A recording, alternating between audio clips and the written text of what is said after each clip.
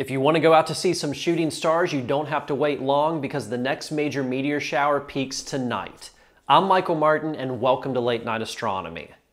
Early May gives us the Eta Aquarids meteor shower, which peaks around this time every year from the remnants of Halley's Comet.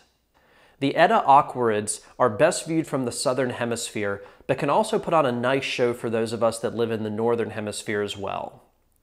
Most sources I'm reading have this shower peaking during the early morning hours of May 5th or May 6th before sunrise. So let's go outside after midnight in the early morning of the 5th or the 6th and look towards the east, starting around 2 a.m. for the southern hemisphere. As the constellation Aquarius rises into the early morning sky, more and more meteors will become visible shooting from this part of it. As mentioned earlier, this is a more difficult meteor shower for those of you who live in the northern hemisphere, with Aquarius not rising to a good height until after 4 a.m. The moon will be setting in the west as the meteor shower begins to rise and peak in the east, with rates of roughly 40 to 50 meteors per hour under dark skies from the southern hemisphere, and perhaps 10 to 20 meteors per hour before sunrise for the northern hemisphere.